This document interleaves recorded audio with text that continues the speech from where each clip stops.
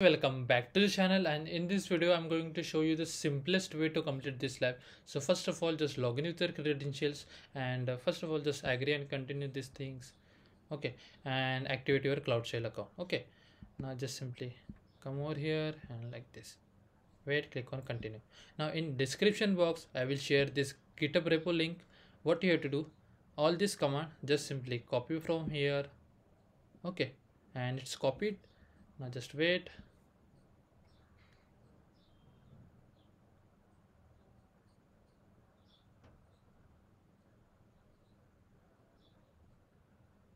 And run over here.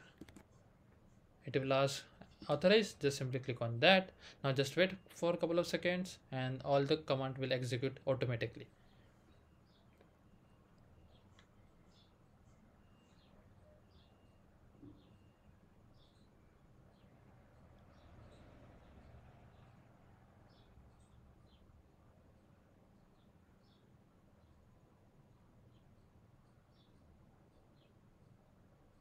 And it's done. Now if you just go back to lab instructions and click on check my progress for all the tasks, you will get a score without any issue.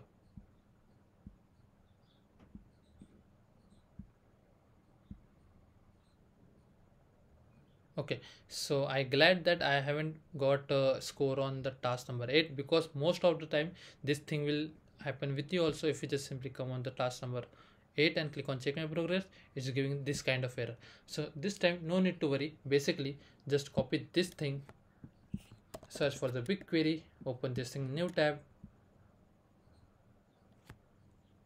and just click on done. Now in here just simply click over here and click on run. It's done. And if you just check this output with this, both the things are saved. But I don't know, I think this is the issue with the lab. They are not updating the score after running the command over here. But here you can see, once we run the command over here, we got a score. And if you face the same issue, you just need to open the BigQuery, run that query from the task number 8, and you will get a score.